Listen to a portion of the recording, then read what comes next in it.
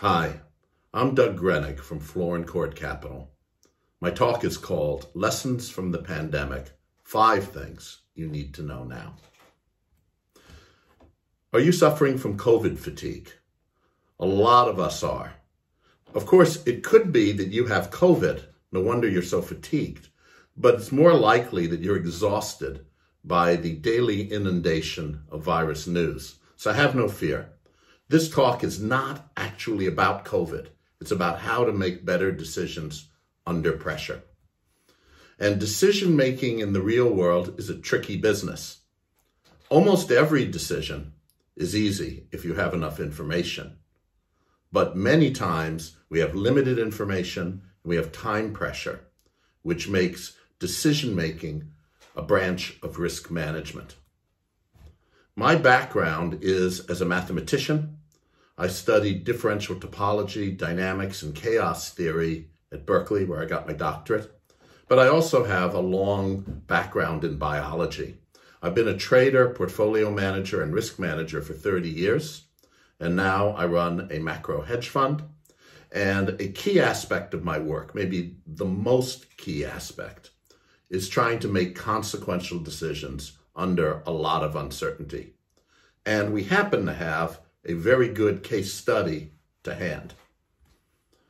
I first learned about this virus around this time last year, and I saw a paper in The Lancet in late January. Title was A Novel Coronavirus Outbreak of Global Health Concern. That was January 24th.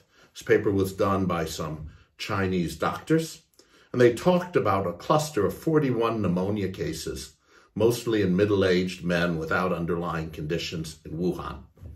And they saw some strange stuff. They saw abnormal CT scans with what are called bilateral ground glass opacities. And these patients received incredibly sophisticated medical care. The kitchen sink was thrown at them. And yet, 13 had to go to the ICU and 6 died. So this paper was hair-raising and of great interest to me, both as a person in the financial markets and as someone very interested in biology. It's a dangerous pathogen. 6 of 41 died. And the big question at the time is there human-to-human transmission? And very quickly we found out that there is. And indeed, the novel coronavirus is far more contagious than influenza and most other respiratory viruses. Now take a look at this picture below. That's not lung tissue. On the left, normal, on the right, COVID-19. This is cardiac tissue. We now know that COVID is a multi-system disease focusing a great deal on vascular tissue. By the way, as an aside, that Chinese data, 6 of 41 dying, that's not that different from our own. It looks a lot worse, but remember, these were hospitalized patients. Here's a little flow chart of outcomes, typical outcomes in this spring in the West. And you can have a look at that on your own time, but we must move forward. So what are the 5 principles and why only 5? Well, 5 because I'm doing a TED Talk and I don't have a lot of time. And these are ones that I picked that are particularly important, but there are others. They may seem obvious, but using them in real life is not exactly common. Indeed, our current predicament, for example, in the UK and in the US, and in other places, stems in part from failing to apply these. So here's a preview. Number 1, know when you don't know. Be open. Number 2, focus on action as information. Watch what other people do rather than listen to what they say. Number 3, listen to the people with firsthand experience rather than armchair and academic pundits who have not been out in the field battling outbreaks. Number 4, use evidence even if it doesn't rise to the standard of proof. And think about decisions in sequence as paths, not in isolation. This last one is the most subtle. So the first one, know when you don't know. Now, Steven Seagal may not be famous for work in the philosophy of knowledge or in risk management, but this is one important maxim, good one to remember. Assumptions are the mother of all F-ups. That's from Under Siege 2, Dark Territory. And if that's not good enough for you, we'll go to another Stephen Hawking, saying essentially the same thing. The greatest enemy of knowledge is not ignorance, it's the illusion of knowledge. So who makes unwarranted assumptions? Everyone. You have to actively fight against it. Ask yourself, what if the initial idea you have isn't right? And here are some questionable assumptions about SARS-CoV-2 in the US and UK circa February 2020. Many people, including some experts, treated it as like the flu. It is nothing like the flu. The virus is entirely different, has a very different structure. The disease has a different pathophysiology, and the outcomes have different mortality and morbidity rates. The flu is a meaningless and misleading comparison. Another idea was that it can't be eradicated or necessarily become endemic. We'll have to see on that, but the Chinese, Australians, and Koreans don't agree. Another idea was travel restrictions only delay the inevitable. In fact, only those countries that have imposed travel restrictions have successfully managed the outbreak. We have the masks don't work except for healthcare workers where they're absolutely essential. Of course, it's nonsense that they don't work. They are very important. And finally, we have the idea that democratic societies or countries that aren't islands are incapable of responding decisively. And you have Australia, Korea, China, all doing a pretty good job. But you take assumptions like these and you get the mother of all F-ups. What's the correct stance? We don't know yet. Apply precautionary principles. What are precautionary principles? Plan for the worst, hope for the best. There are positive examples. I'm not going to talk about the negative examples and take political shots. Here are positive ones. Australia, Taiwan, New Zealand, Vietnam. And also I can point to doctors and researchers who were observant and open-minded. One comes to mind in particular. I was reading his post to social media back in the spring. His name is Dr. Cameron Kyle Siddle, and he's an intensive care MD in New York. And he went public with his concerns about ventilator use. And he posted, "What I'm seeing is weird." And he talked about what he was seeing. Intensivists out there, critical care docs out there, are you seeing what I'm seeing? Hit me up. Let's compare notes, in so many words. And he raised important questions about the best way to use oxygen and ventilators. And actually, his stance that evolved from this, from his openness, changed the standard of care in many places. This is a guy with the right kind of attitude. Lesson number 2, watch actions. Here's a quote, a great quote, but he didn't say it. Winston Churchill didn't say it. "I no longer listen to what people say, I just watch what they do." Here's another quote, which I like.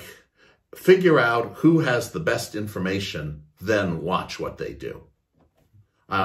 If somebody said it before me, they get credit, but I've said it. Anyhow, who knew the most circa February 2020? Who should we be watching? Well, the Chinese. So what were the Chinese doing in February 2020? Strict lockdowns, travel restrictions, the building out of hospital capacity.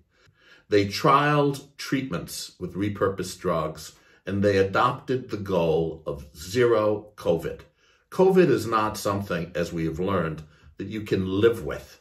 It's like playing footsie with a crocodile. What did Chinese actions tell us? If we're focusing on what they were doing, let's compare what they were doing in February with the sort of messaging that I heard here.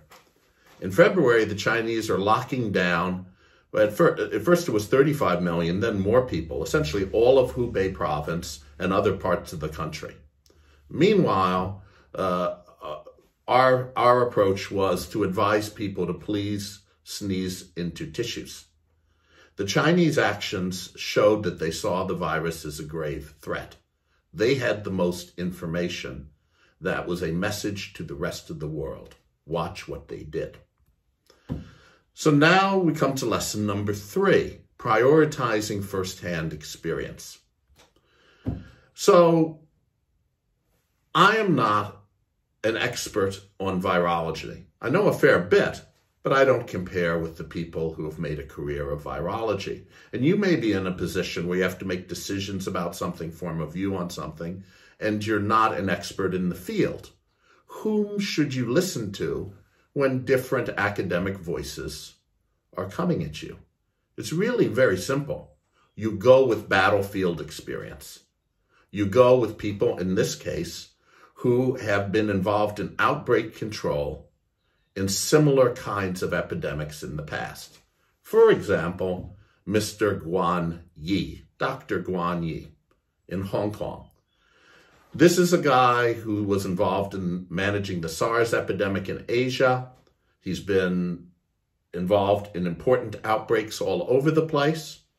And his comment in January, and this was actually before the Lancet article that I showed you, his comment was it could be 10 times worse than SARS.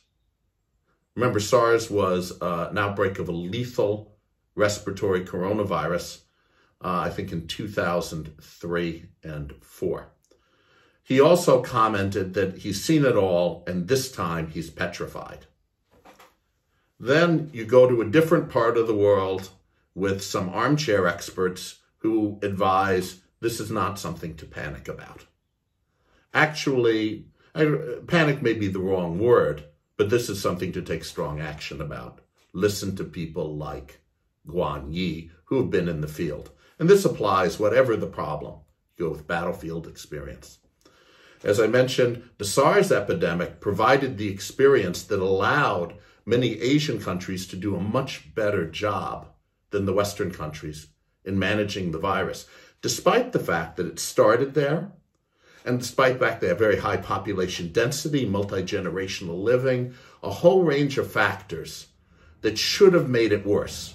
Taiwan has very close links to mainland China these days, and Taiwan has successfully pursued a zero COVID strategy.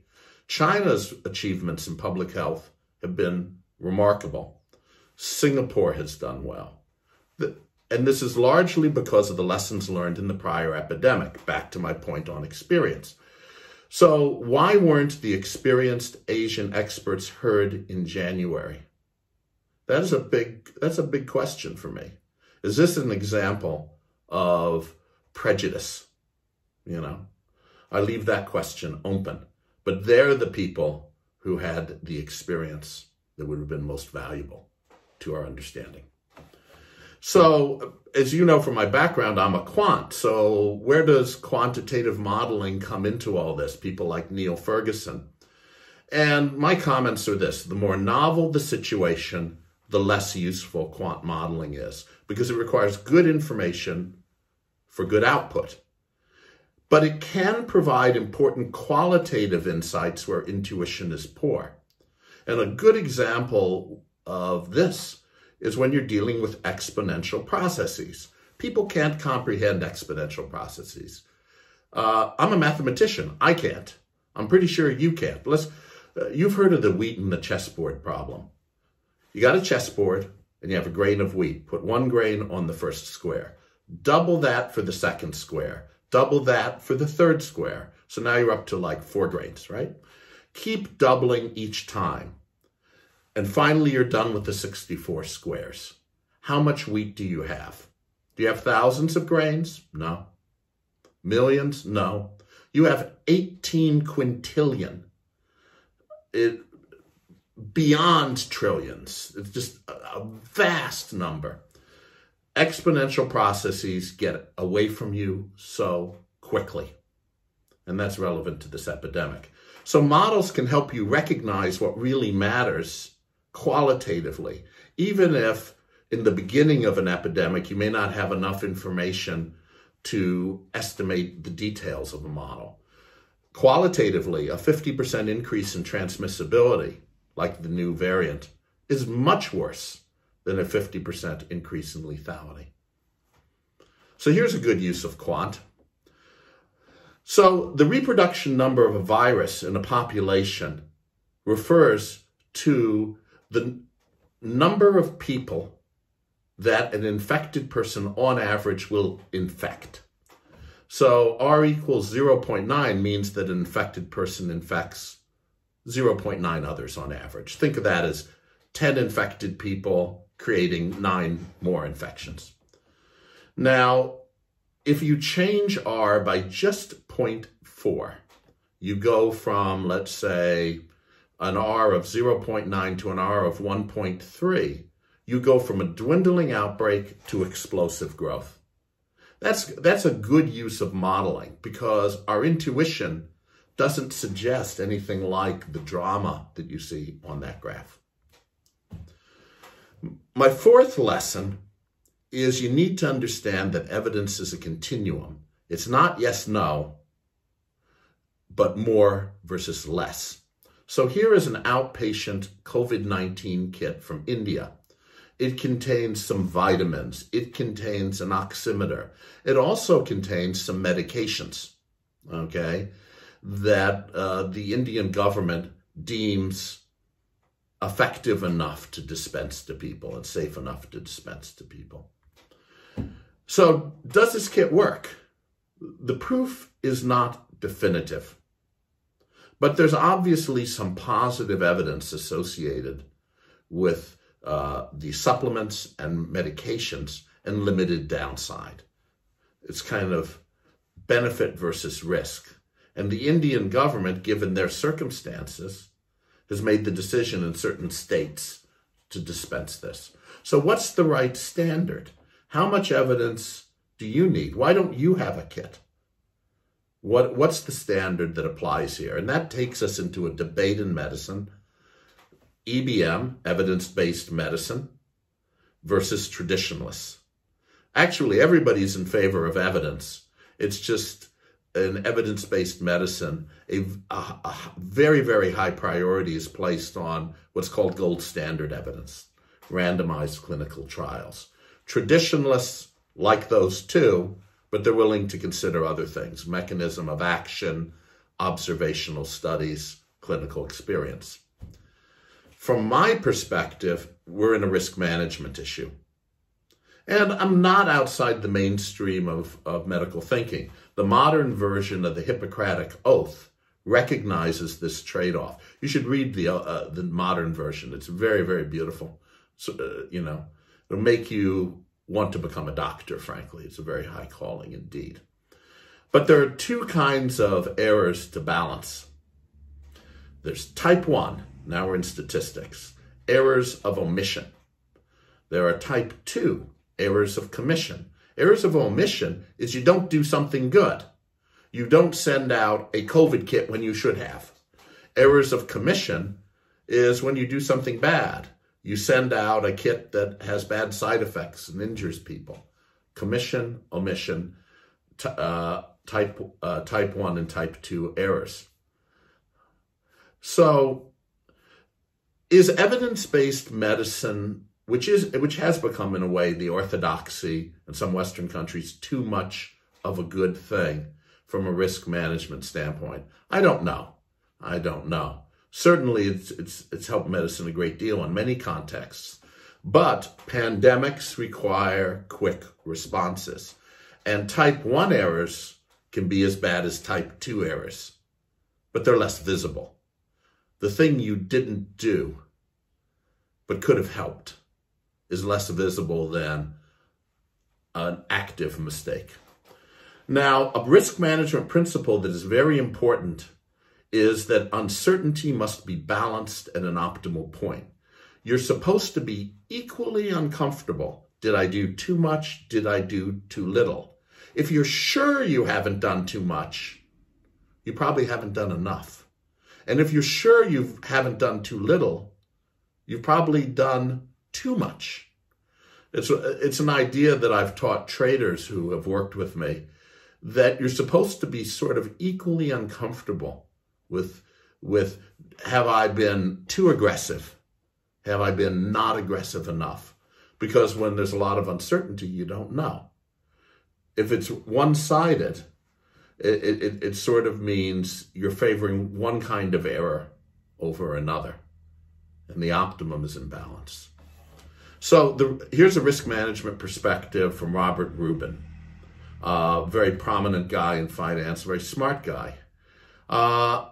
All decisions are based on imperfect or incomplete information, but decisions must be made and on a timely basis. The business I was in for 26 years was all about making decisions in exactly this way. Indeed. Finally, my last lesson is to think about strategy as decision paths, not as a single decision, because your choices now will determine your options and choices later. Play the tape forward under different scenarios. Now here I will make a literary allusion. One of the great writers, Cormac McCarthy. And here's a quote from the El Jefe speech. It's a very, very fine piece of literature. You should have a look at it. Actions create consequences which produce new worlds. The world in which you seek to undo the mistakes that you made is different from the world where the mistakes were made. And you want to choose, but there is no choosing there. There's only accepting. The choosing was done a long time ago. So he's referring to the fact that the choices you make now will determine the choices you have later. And this has implications. Let's apply it here. The easy application is to understand how important it is to stay ahead of the curve. It's not hard to ease up if things are well controlled. New Zealand, China, and Korea have lots of options. If you lose control, things happen fast. Exponential growth. Remember the wheat and chessboard problem? And you're on the back foot, and you have few options. You have a healthcare system that will be overrun. You're going to have to lock down and do things that you don't want to have to do. You got to stay ahead of the curve and keep things under control, tight control, or you run out, or you have few options. So here are my points again. Know when you don't know, which is usually. Be open, even to things you don't want to hear. Take the emotion out of the picture. Figure out who has the best information right now and watch what they do. First-hand experience usually beats cleverness in math, although there's a role for those. You have to act without imperfect information. It's uncomfortable, but get used to it. Know about balancing the two types of errors, too much versus too little. Draw out decision trees and choose those paths that give you options later and leave room to maneuver as you learn more. And as you think about these things, you can see various policymakers around the world applied or did not apply these principles.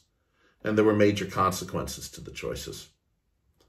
And then last, and certainly not least, here are some top sources on the pandemic. If you really want to know what's going on, these scientists are really excellent. If you want to go in very deep, you don't want to miss the upcoming episode of This Week in Virology. Their podcasts are always very informative if you want to learn more about this stuff. And thank you for your time and good luck making decisions.